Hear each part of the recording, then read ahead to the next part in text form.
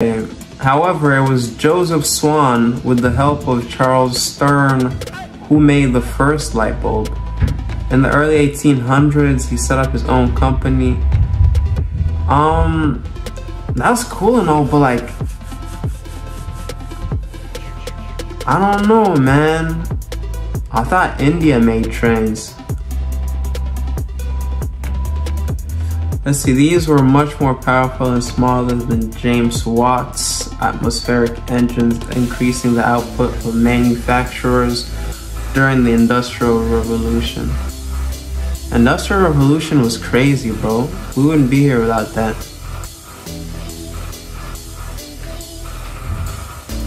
Computers. Okay, I think this guy's just naming everything. Next, you're gonna see Honda was made in Britain, or blah blah blah. His invention connects billions of people. Okay, the internet. I actually don't know who made the internet. I thought he was talking about the computer, but if we're talking about the Wi-Fi or internet, he might have been, because I don't know. I don't even know where the internet came from. Who made it?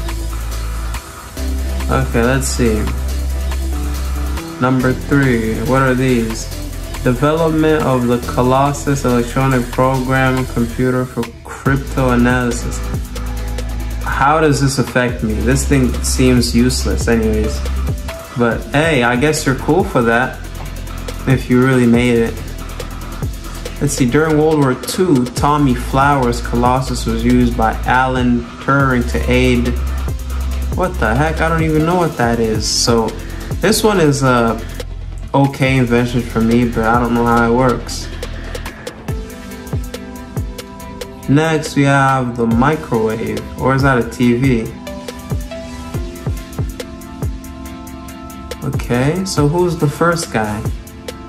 You know, I should be on this list though. The tank, I made that. It was Scottish inventor. Scotland isn't in Britain.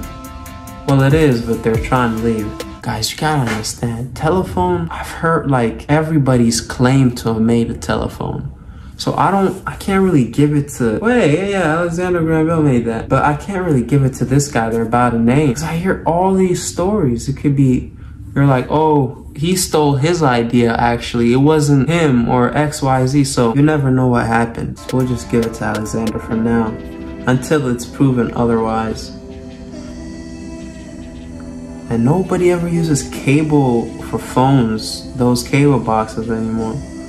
Everybody has a smartphone. I personally think most of the inventions were okay. Most of them are irrelevant now. The Colossus thingy, who uses that? That's World War II.